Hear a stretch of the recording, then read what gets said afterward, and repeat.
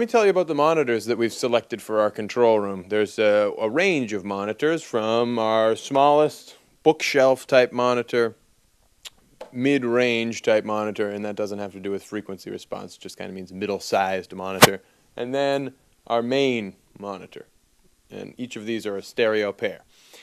Why so many speakers, some people might ask? Well, you need to listen to music that you produce in a variety of monitors simply so that you can know how the mix will translate when somebody goes and plays it in a club, or someone plays it at home on their bookshelf speakers, or someone uses relatively good sounding monitors. So what these monitors are designed to do is to illuminate all of the intricacies of the sound that will present themselves in different scenarios. So you got to make sure that you reach some sort of compromise where the music doesn't sound good on only one of these sets of speakers, but it sounds good on all three, and that's what takes the time when you're mixing. So the first set of speakers we use is the NS-10s.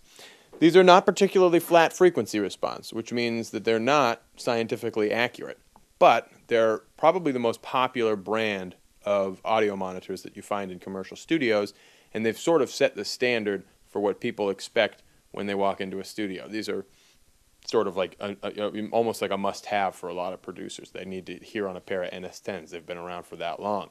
They don't have great bass frequency response, so we have these JBL high Q net speakers, and they call it net because these speakers are actually networked together with Ethernet cables, and they run on a piece of software made by JBL, which allows these speakers to tune themselves to the room that they're placed in.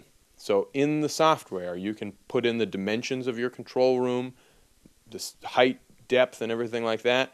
You can place the speakers in your virtual room, and then the speakers will time align themselves and correct their frequency response based on where they're placed in your room. So that saves you a heck of a lot of time, and it's also very effective.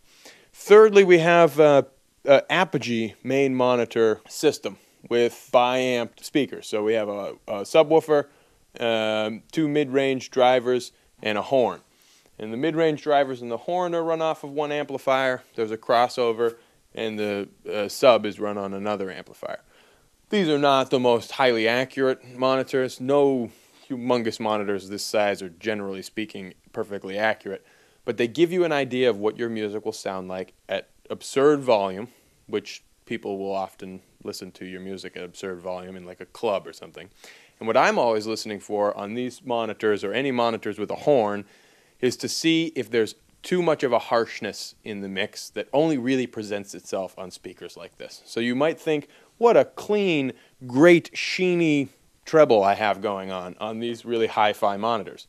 But then when someone goes and plays it in the club, the mix will rip their head off. And you need to know that before you bounce to disc. So always listen to your mix on as many speakers as you can. And I listen to these monitors just to make sure that I don't have too much of like 3-4 kilohertz coming at you. And then I basically treat the mix so that I get the best representation in all three of these monitors, if that's at all possible.